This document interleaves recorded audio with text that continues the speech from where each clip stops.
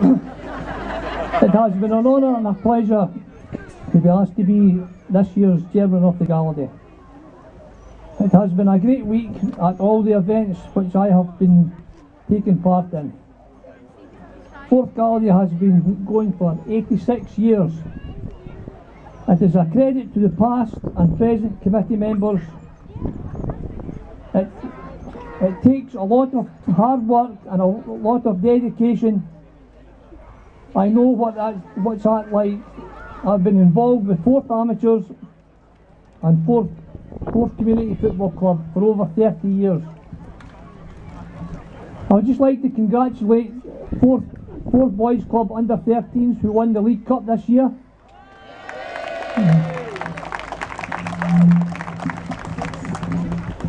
My memories of Fourth Gala Day growing up was the parade, the sports on a Saturday,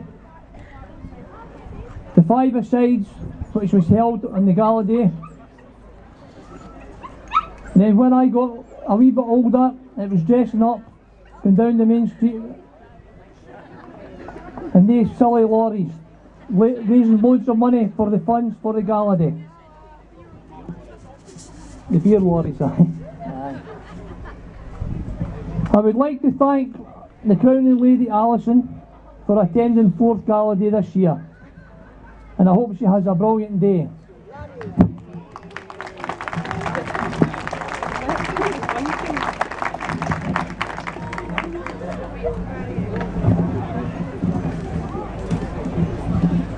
I would also like to thank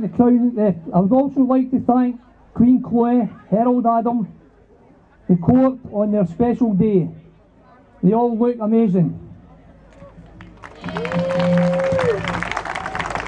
And finally, I would like to thank the Gala Day Committee for asking me to be the chairman this year. They do a lot of hard work. I've noticed that over the last week.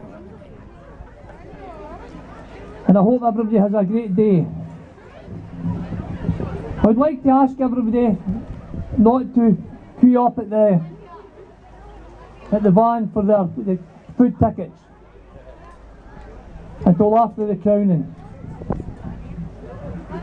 Thanks very much. Thanks everybody for their support. Sorry about the start.